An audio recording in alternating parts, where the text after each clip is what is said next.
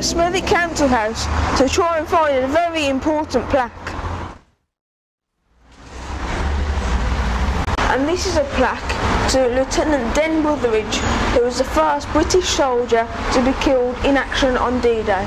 And it says it was a classic display of courageous leadership for which he paid with his life. We went to Pegasus Bridge to find out what happened. This is Pegasus Bridge, one of the most important places in British history. It was early in the morning on the 6th of June 1944 that this cafe became the first building to be liberated by the airborne forces. Within yards of the bridge, gliders came in and landed around here.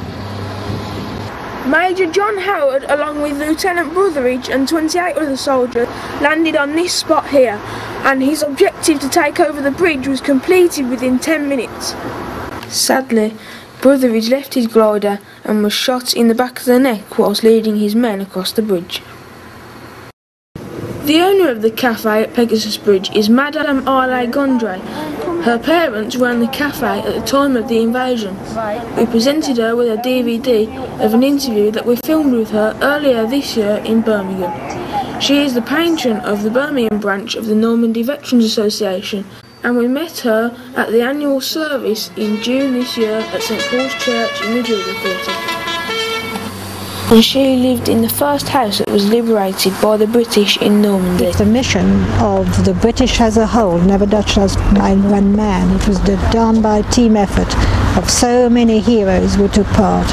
Had not succeeded, we would have been shot or taken to concentration camps.